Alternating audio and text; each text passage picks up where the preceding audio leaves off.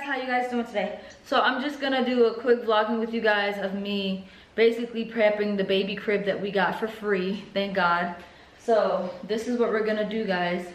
Prep this nice baby crib over here for painting. I'm gonna paint and prime it. Hey guys, so the first thing you want to do is prep your crib. You want to wipe it down, you know, use some a tack cloth to make sure you wipe it down. You can use soap and water, but it's not absolutely necessary. But just in case there's some residue on there, like, you know, old bottle milk or whatever, you want to wipe it down. Then I started sanding with the sander.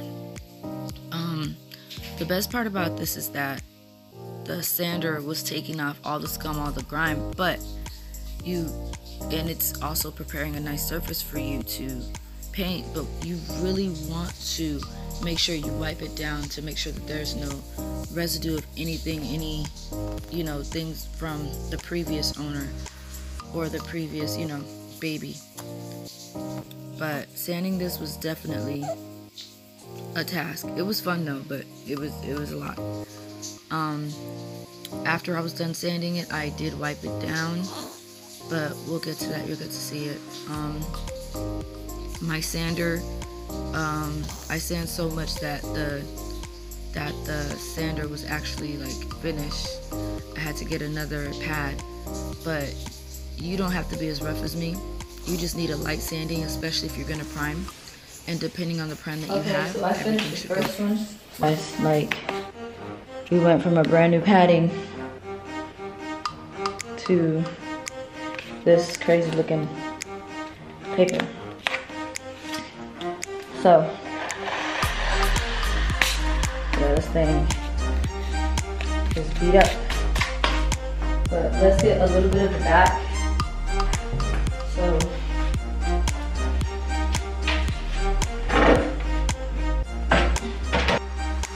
this is just a disclaimer. Make sure you guys use a face mask if you need to, if you have allergens or if you're very sensitive to dust or anything like that. Thank goodness my sander had a dust catcher, but even with a sander with a dust catcher, some might, you know, get through. But just, you know, be safe or sorry. I am pregnant, but I was still able to sand in a well ventilated area, so I didn't have to worry much about dust flying around. I am so grateful that I purchased this sander. You guys don't understand, because back in the day I would use a paper sander and it was tedious and it took forever for me to do certain projects. So I'm so happy that I actually got a sander. Things go quicker. It's like, wow, amazing. I digress. Whatever's better for you. Sanders have come a long way and they're less expensive now, but if you using what you have, or if you even have it, a block sander works too, a regular sander. So, but know that the sander sometimes cannot get all the fine lines, or, you know, you'll be missing some spots with the sander. So it's important to go back in and with a different sander pad or a sanding pad and try to get the pieces that are missing. Yeah, and that's what I did. See, I went with the smaller one just to make sure, a paper one just to make sure I was able to get all the parts. And here I am again, sanding. I got frustrated with the sander.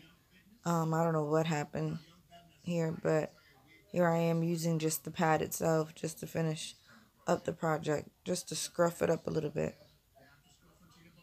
Yep. So guys, yep, sander does come in handy.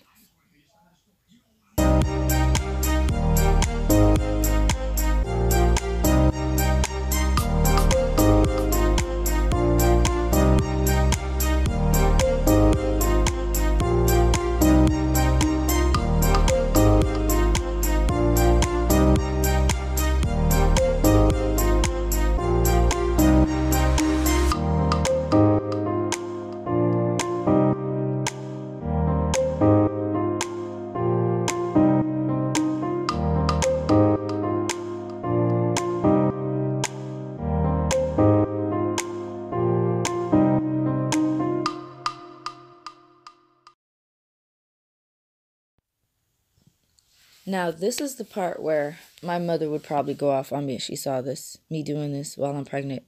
But guys, seriously, when you're working in any type of area doing a project, it's especially when it comes to dust or whatever, it's always important to clean up your area.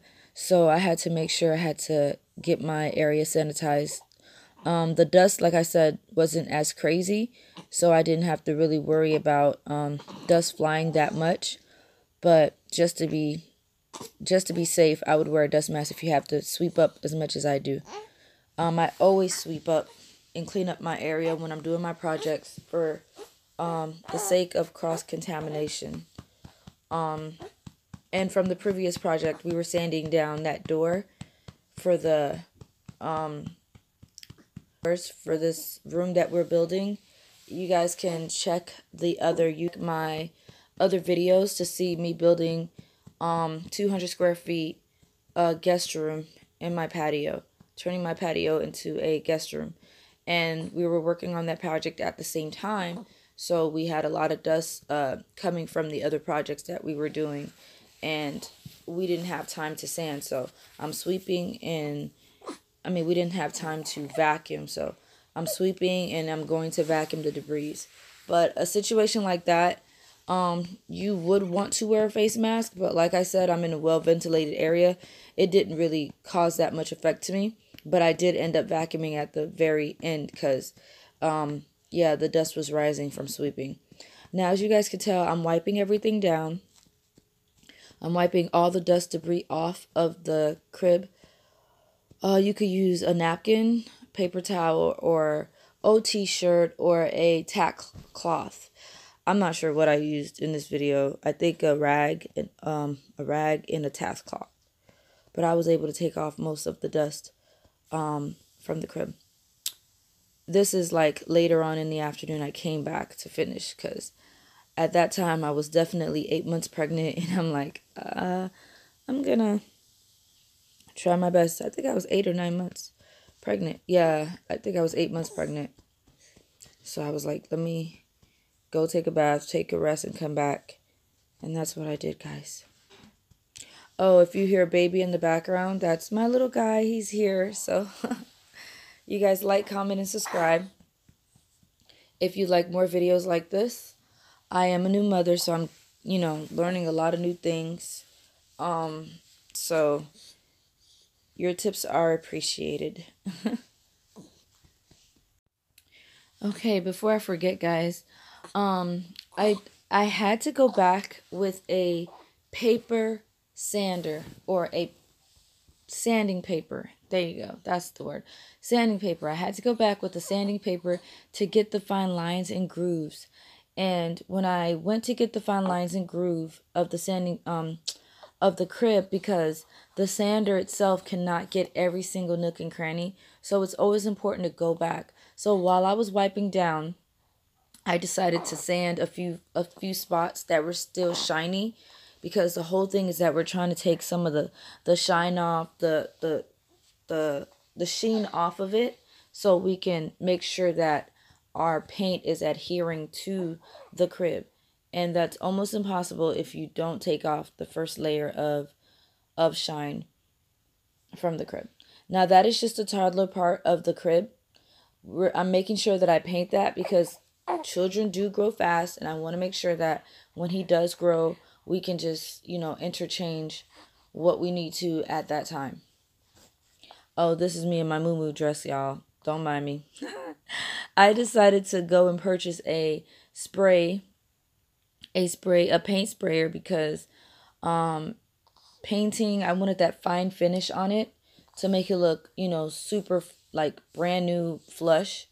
And so I went and got me, and plus I needed a paint sprayer, not only for the crib, but for the whole project alone that I was working on at that time. So it was a great investment. I think I bought it for like $69 or $106. I'm not sure, from Home Depot. But I'll put a picture up so you guys can see what I'm talking about, and you guys can choose as to which one you want. The Wagner paint sprayer that I got also works for painting and what's that? Staining. So wood staining. So when I'm ready to work on my fence in the backyard, I will have the machine as a great investment to do several projects, not just one.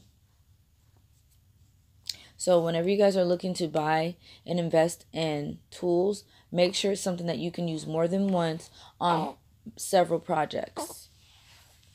Oh, and like I said, if you guys have any tips for newborn babies, mine has acid reflux, and he's also colicky. So he's also colicky, and I'm breastfeeding, and I'm giving formula at times too. So if you know information, you can give a few tips. Go ahead and comment down below, because this is, it's frustrating for me as a new mom with him and my daughter, and it's also, it's more frustrating for him, extremely frustrating for him, with the gas pains and everything. But thank God for skin-to-skin contact, because I'm able to feel, some of his gas pains, and they are crucial. I feel so sorry for little guy, but we're working on a treatment strategy. So far, we're giving him medicine, and I'm drinking tea to help my breast milk when I give it to him to help soothe the gas pains. But like I said, guys, if you know a better home remedy or treatment, just comment down below. Respectfully, comment down below to help out. Your tips and ideas will be appreciated, or would be considered. So guys, all I'm doing right now is just painting it again, priming it again, making sure, as you can tell, some of the color discoloration. I didn't have to prime twice, but every time I seen a little dark on there, I just got to it. But I don't know if priming 2 times was the best thing, but I did it anyways. And I'm happy with the overall look of the crib.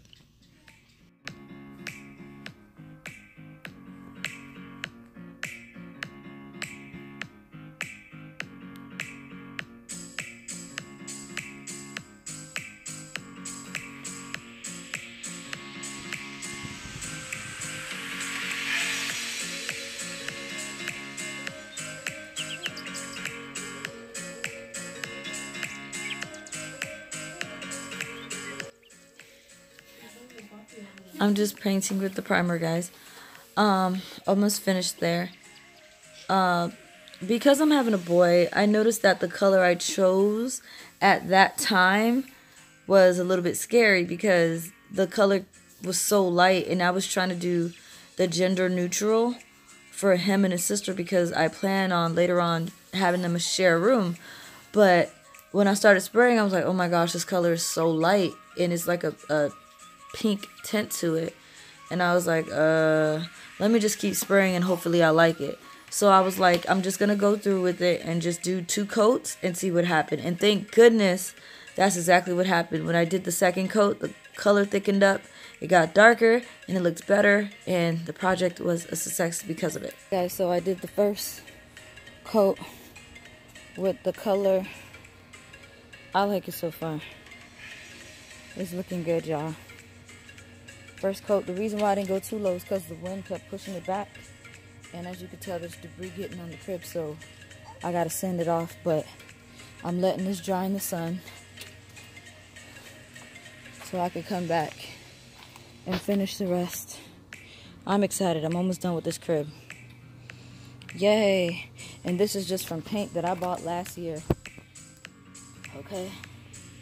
That I never used, just sitting here. I was debating on what color to use in my daughter's room, and that's the paint that's left over. So this is looking really good. I thank God for the sun today. It's really good. Alright, so that's just my brother helping me out with coat number 2. I was exhausted, guys. Thank God for my brother Joe that came through and helped me. Hey Joe, shout out to Angelo. Thank you, bro, for helping me out. Yep.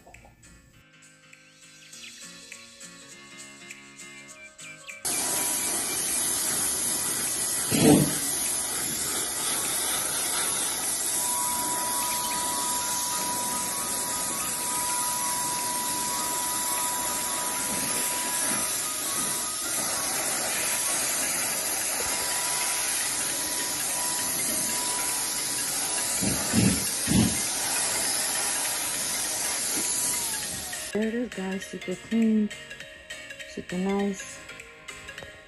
Baby crib. The only thing that I did right here, I made a little bit of mistake. I may or may not fix it. I don't know, guys. I'm tired. But that was me. Just, yeah. It started raining, so I rushed everything in. But this is the finished look of the crib, guys. Isn't it beautiful? It's all finished, ready for us to put together. Oh, I didn't wait till the paint dried. My bad. Here.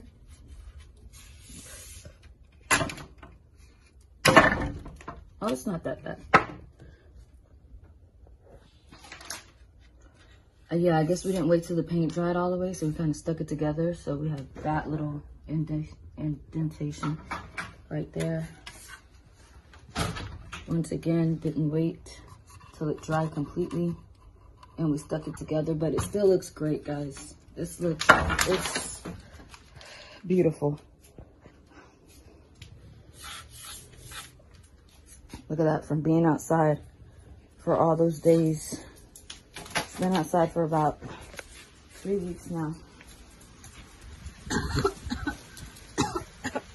Okay, guys, later. Come, Pee-Pee. Come, Mr. Weeder. Come on. Come on.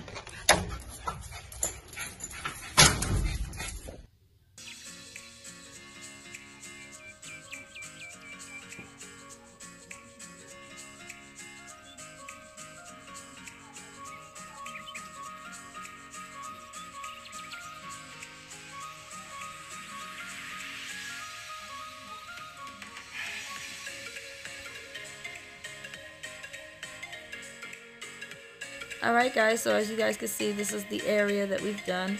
We took about a quarter to 30% of our room to make this baby nook. That is the rocker. That's his little chair thing there. We moved his sister's diaper changing table into the room, and we also added the fur rug, so when I'm there, my feet can be cushioned as I watch him sleep. But it's mostly for show purposes. We're gonna remove that. And that's the spot I was telling you about in the patio when they were sitting outside in the patio, and they got all sticky from them not drying properly. But I didn't change it. But I'll probably touch it up later. And that's another part that I noticed that, you know, we didn't smooth over. That's the worst of the crib. That's about it. Everything else, there's no more scratches or dents. There's nothing else. Everything is just perfect. The finish is smooth. Everything is great. Oh, there go one more. That's a dent. I didn't apply wood glue to that. But that's about it, guys. And that right there. Yep. But but those are like very minor, you know. If anything, I should have went back a little bit to just touch up, but I chose not to, cause I don't have time. I'm over it. I'm done with the project. So it's beautiful. The crib is beautiful. He's happy. He was in a playpen when he was first born. We were not thinking about putting the crib in the room until his sister wanted to be a super helper and reach over into the playpen. She's pretty tall, and try to, you know, give him some of her toys. So we felt like, to keep him, you know, safe from her toys at the moment, we're just gonna put him in his crib. We're just gonna put him in his crib, and that's what we decided to do. And that was the best decision we've ever done, because he sleeps better in his crib than he did in the playpen. So, yeah.